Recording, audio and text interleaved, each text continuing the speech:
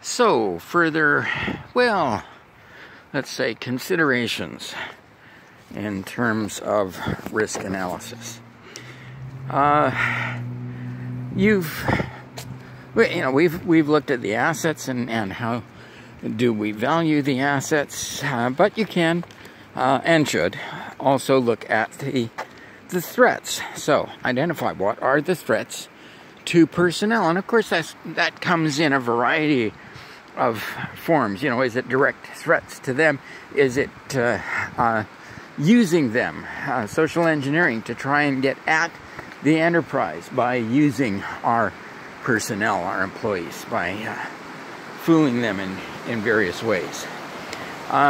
What about the physical environment? And again, we'll talk about this when we get to physical security itself, and what is the environment that we're in?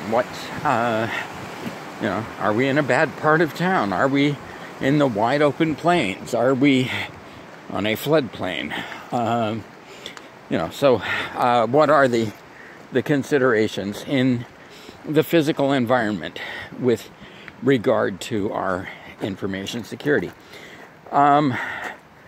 What are our hardware and software systems? Are there special considerations? One of the presentations that I do is on the security considerations, information security considerations, and implications from quantum computing.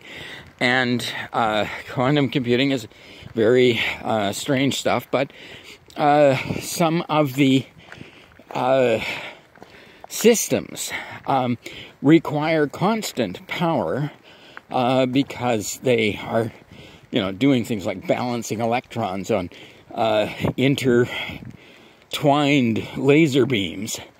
And so if you turn off the power, you don't just lose your data or lose your processing, you lose your CPU.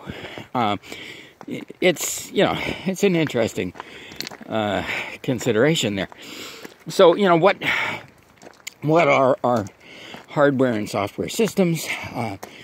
Are we in the cloud, which some people can, figure, we've, dealt with all of our security considerations because we're in the cloud. Well, no, there are considerations, chief among them being you are on somebody else's computer. You are undoubtedly renting space on somebody else's computer. Are other people on that same machine? Is there proper protection between you? Can they obtain your information? Can their information contaminate yours? All of these things have to be considered. Generally speaking, that, simplistic type of stuff, yes, is being dealt with by the cloud providers, but you need to know that. You need to understand what they've got, what protections they have. What is your environment? And of course, networks these days. What are, everybody's on a network. Everybody is connected with everybody else. And what does that do? What does that say? You are using network resources to tie, maybe branch offices together. You are working from home these days very often. Lots of networking and communication considerations. And they have to be considered. What is this situation like? What are the protections available to us? What are the risks in this environment? How are we using that? If we lose the network, then what happens? Do our operations come to a standstill? So, there's that. Applications, and of course, we are going to be going through application security, making sure that you properly develop, program your applications so that they are secure in the appropriate ways for what you want to be doing with them. And you know, all kinds of aspects of our operations, and you know, we are going to talk about operations security, which tends to be a kind of a catch-all, but there are, you know, different areas that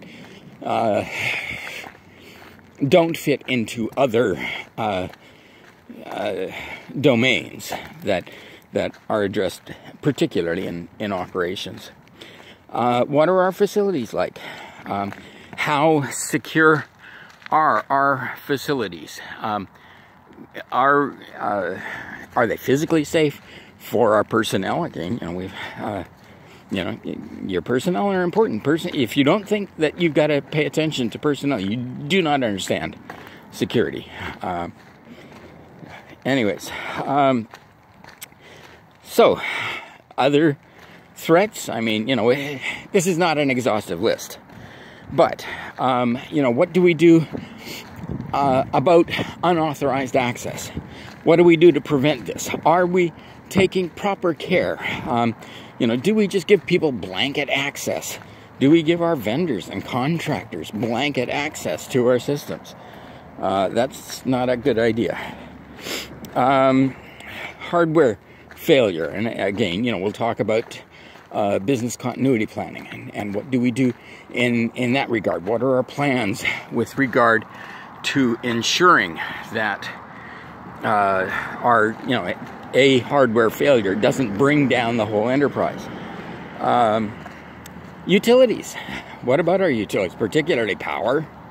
Again, you know, business continuity planning, we'll talk about that. And loss of key personnel. Again, we'll talk about this in continuity planning. Very important. Like I say, you know, if you lose your personnel, and particularly key personnel, what are you going to do to replace that? What are you going to do to work around that? And a lot of companies had to deal with that over the last little while with the pandemic. So, what do we do there? Human errors. What do we do about, you know, just good old mistakes? Neighboring hazards in your physical environment. And you know, talking about personnel, what do we do about tampering? What do we do about disgruntled employees? I once taught an actual, genuine, disgruntled U.S. postal worker in my class. Boy, were we careful about physical security when we taught that domain. Emanation interception. And, well, all kinds of interceptions. You know, there used to be just electronics. Now, you know, we've got people shining laser beams through your windows onto the back of a laptop and being able to figure out your password. You know, we've got technologies that are, you know, if we're going to be serious about it, we have to take real precautions. Safety of your personnel, you know, we talked about personnel. Unauthorized use of the technology. Are your employees using your systems for something you don't want them used for? So all of these things need to be considered.